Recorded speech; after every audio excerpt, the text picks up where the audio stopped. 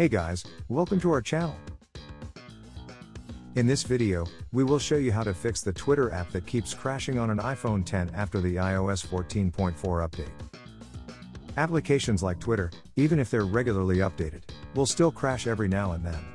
But the thing about it is it's not really serious, so you can fix it by doing some basic troubleshooting. If you have this problem with your iPhone X, then here's what you should do. First solution, close Twitter and force restart your iPhone.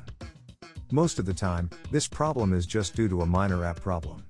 It can even be due to a firmware glitch, so the first thing you have to do is to force stop Twitter and then do the forced restart to refresh the memory of your iPhone. Here's how you do that. Swipe up from the bottom of the screen and stop at the middle. This will show you the app previews.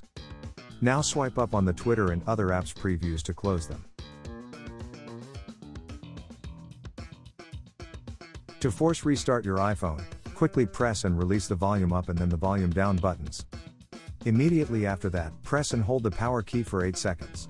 This will shut your iPhone down and power it back on.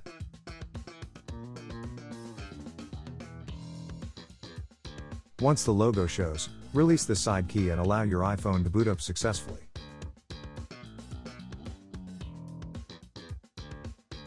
After the reboot, open Twitter and see if it still crashes or stops working. Second solution, check the status of Twitter's servers. There are also times that a server downtime will cause the apps to crash, and if that's the case, there's not much you can do about it but wait. You can't fix server issues on your own. They will be fixed by the company that maintains them, in this case, it's Twitter. However, it's still important that you know if it's a server issue or not so that you will know what to do next. So log on to Down Detector, search for Twitter.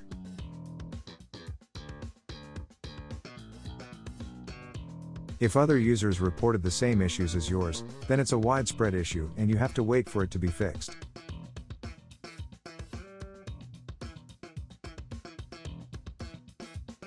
However, if there aren't many reports about a possible problem with Twitter, then move on to the next solution.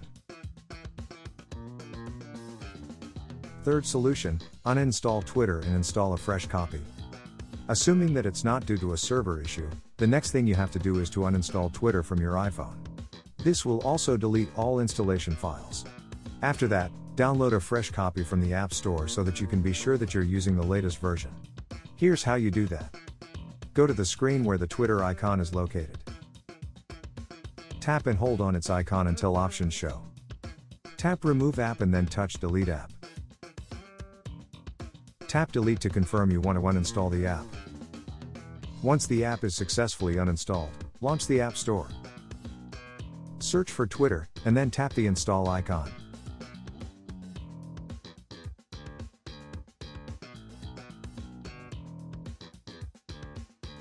Wait for the app to be successfully installed on your iPhone. When the installation is finished, tap Open to launch it. That should fix the problem, and Twitter should run smoothly now that you've reinstalled it. We hope that this simple troubleshooting guide can help you. Please subscribe to our channel to support us. Thanks for watching.